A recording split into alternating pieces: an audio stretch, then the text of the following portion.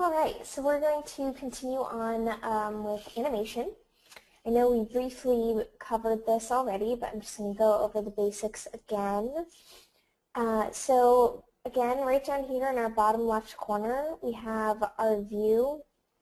It's currently zoomed all the way out, but you can go ahead and either drag this over or press these larger mountains over here to zoom in or out.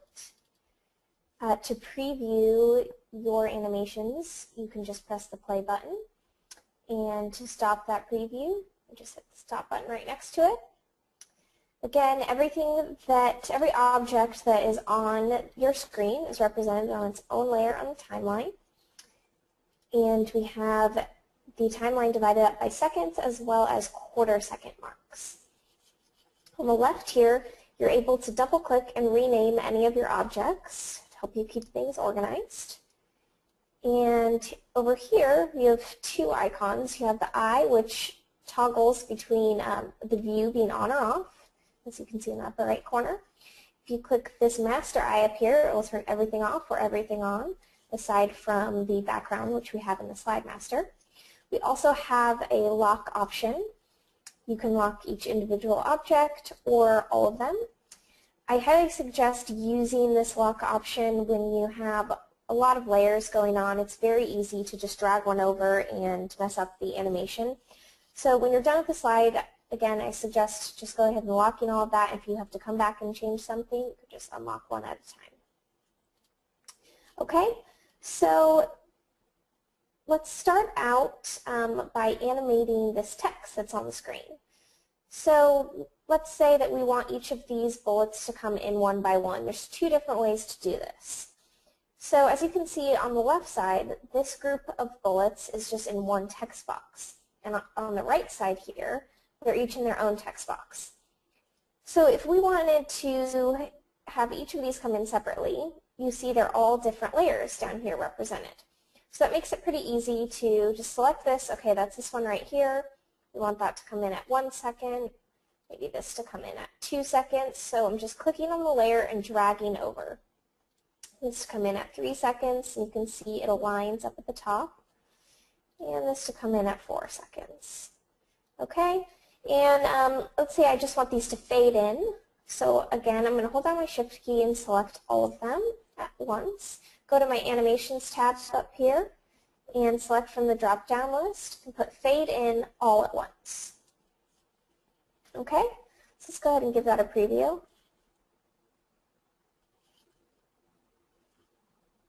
You can see each one fades in nicely, 1 second apart. I'm going to go ahead and close out of here. Now we'll show you the other option. So it is simpler to have all of your items just in one text box here, but the trick is, okay, well, how am I going to animate these each separately? So what you would do is just select this text box and go right up back to your animations. And we want to fade it in, but instead of all at once, we're going to say by first level paragraph. So you see, as soon as I clicked that, this little arrow appears right here, just as it does when we group something together. So if I go ahead and expand that view, then we have each of our individual layers. It broke up that text box for us.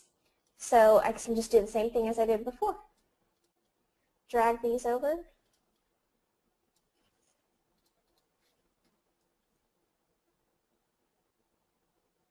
And so you see the result is the exact same. Just depends on your preference. All right. So I'm going to close that view, zoom out a little bit. So you'll notice our timeline is currently about 38 seconds. That reflects on the seek bar, which you probably just saw in the preview mode.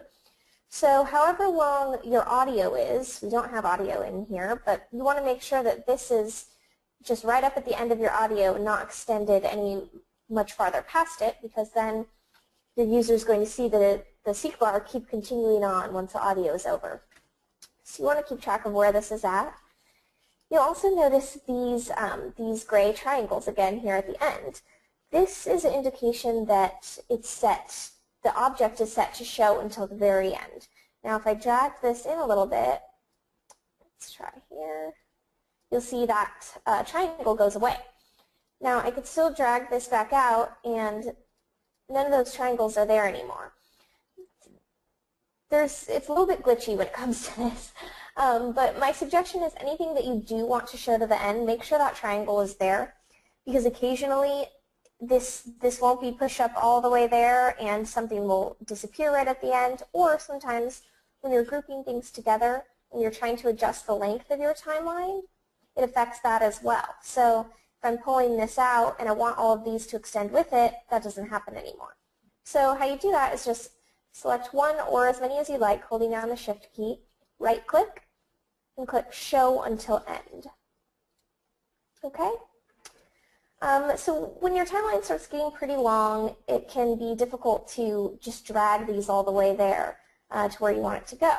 So another trick is, let's say I want this to come in at 45 seconds. So I'm going to place my little bar right there at 45 seconds. And then I have this already selected and highlighted. I'm going to right-click and choose Align to Playhead. So that red line there is my playhead. You can see now that starts all the way over there. Another trick using the playhead is if you're going to insert something, maybe some audio or new graphics, and you know that you're not going to want them to come in until later, if you have this playhead set to exactly where you want it, let's say 35 seconds, and then you insert your audio or your images, then that would go ahead and insert right there where you have it, rather than coming in at the beginning of the timeline and having to drag it all the way down. Okay? So that's really the basics of animation and timeline and storyline. As I mentioned, it's really simple. You know, there's not a lot of advanced animation techniques, unfortunately, but we do have quite a grasp on the timing. So now let's go ahead and go back to our preview and go over the player a little bit more. All right, so normally we don't cover the player features in this introductory level, but since we have the time now, I'm going to go ahead and do that. So up in our top right, you see we have all of these options here. The transcript is where I had mentioned earlier, where you can put your notes in that note section there. Your menu here, it would list all of the slides in our presentation. Currently, we're just previewing this one slide, which is why you're only seeing the name of this one slide. There's also a resources option. In the player properties, which I'll show you in a minute, you can attach any resources that you'd like, whether it's a link to a website or a PDF attachment. You can just put them in and they'll all show up right here and be clickable and accessible to your user at any time throughout the presentation. There's also a glossary here, so I've put in a couple samples. You see terms and definitions. You'll have a list of terms, as many as you'd like, and you could just click on one right here and the definition will show up right at the bottom. Okay? So the basics that are always going to be on our player typically are volume control. However, if you don't have any audio, you can get rid of this option. The seek bar, again, you can get rid of that as well if you don't have audio. And our previous and next buttons. Okay, so I'm going to go ahead and close out of preview mode and go to our player properties. So back to the Home tab, and right here we have our player button. Go ahead and click on that. All right. So right here in our Features tab is where we'll spend most of our time. A lot of the other stuff is a little bit more customized. But you see here, these are our player tabs. We have our resources, we have our transcript, glossary, and menu. If we wanted a custom tab for anything that any information that you wanted to include, you can just go ahead and check that, and then you'd be able to rename that tab to anything you'd like. Oops. Okay. So let's say you want to show these on the left-hand side. I would just select my resources, and these two blue arrows at the top, I would just move that up to top bar left. You could do that to all of them. There is another option for the menu to be displayed at all times by moving that to the sidebar. So select that, press the down arrow, and now it's over there on your left. Personally, I think this takes up a lot of screen real estate, so if you don't have a lot of content on screen, that's fine if you want your users to be able to navigate easily. But typically, we usually prefer the drop-down menu just because it saves a lot of space on the screen there.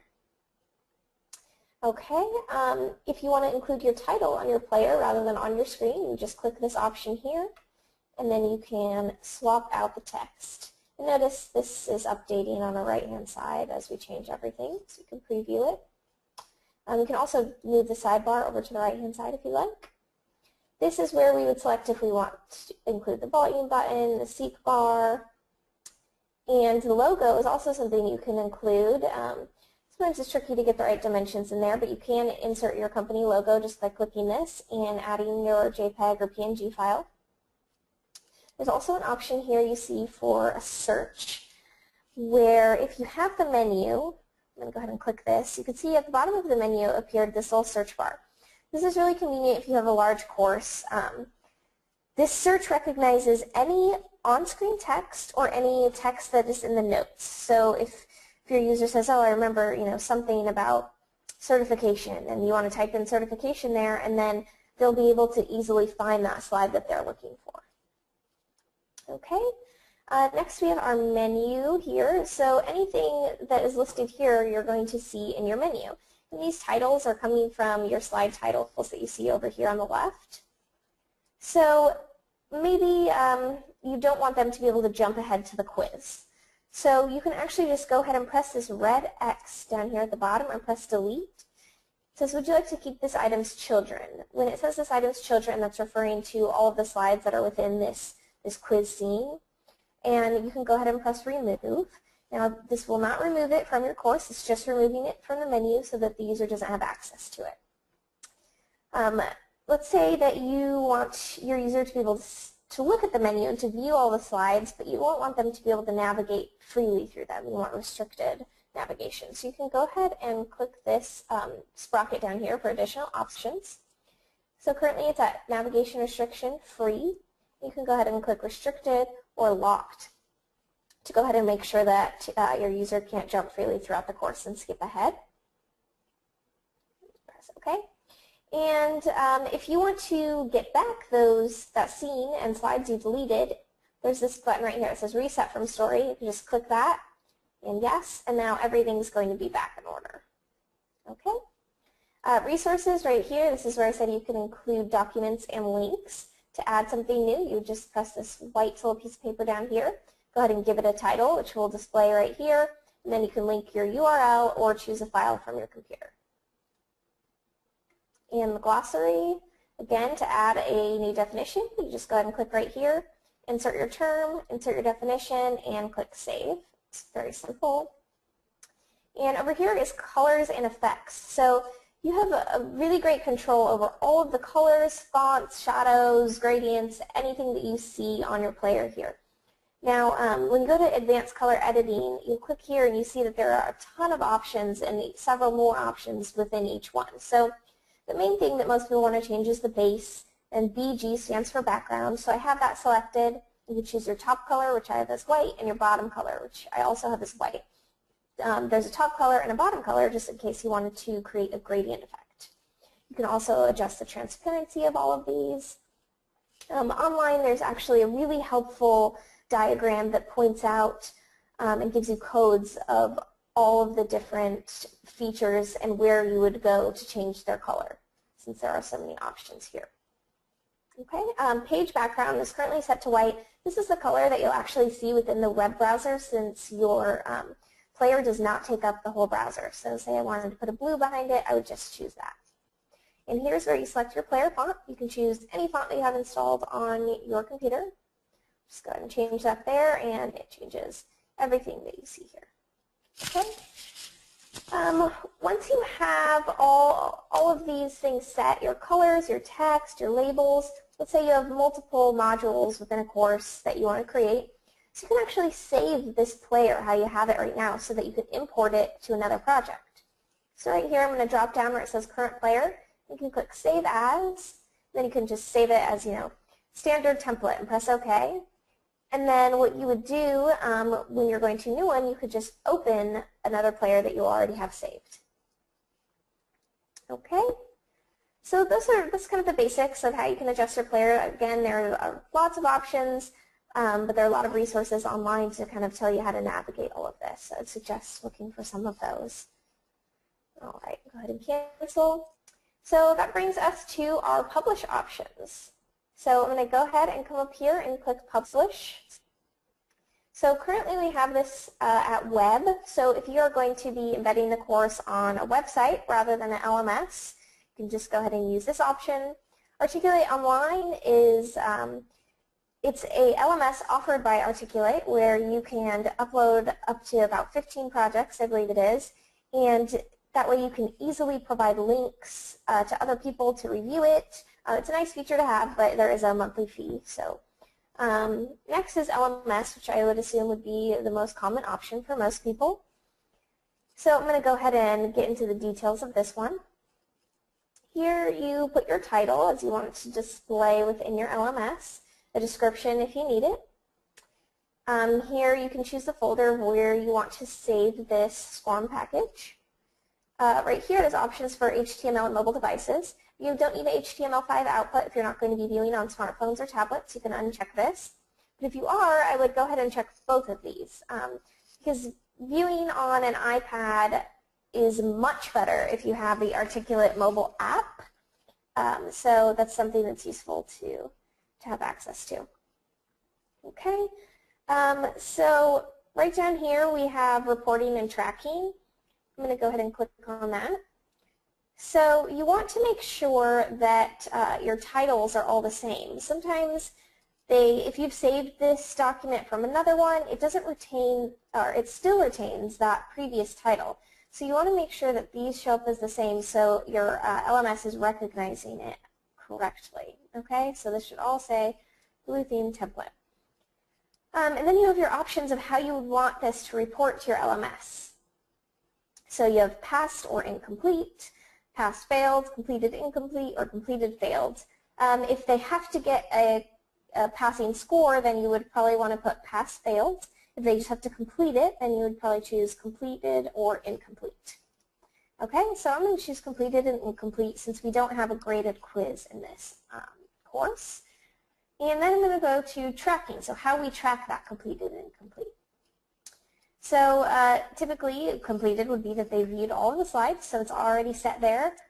So once they viewed 17 out of 17 slides, it will send a report to the LMS that they have completed this course. So I'm going to go ahead and click OK. And you have the option to choose what kind of SCORM package you want here. Typically, you're always using SCORM 1.2 for the time being. And that's pretty much it. Then you would just go ahead and press publish, and it would create a SCORM package for you to upload into your LMS. I see there's a couple other options here. If you did want to burn to a CD, you have that option. There's also an option to go into Word, and what this actually does is it gives you a screenshot of every screen, and also gives you the slide notes you see here, and has the option to show your slide layers. So you might think, well, why would we want that? But it's actually really convenient for reviewing. If you have many people reviewing the course, it's an easy way for them to be able to put notes right in there and circle images and mark it up. So there is that option available, and that is about it. So at this point, you should have a solid grasp on how to create a new project, insert your text, images, do basic animation, adjust your player, and publish your course. All right. So thank you guys so much for being patient with our technical glitches. If you have any questions, feel free to give us an email. And if you'd like to go into further detail on Storyline, you could take our intermediate or advanced classes. All right, thanks so much. Bye-bye.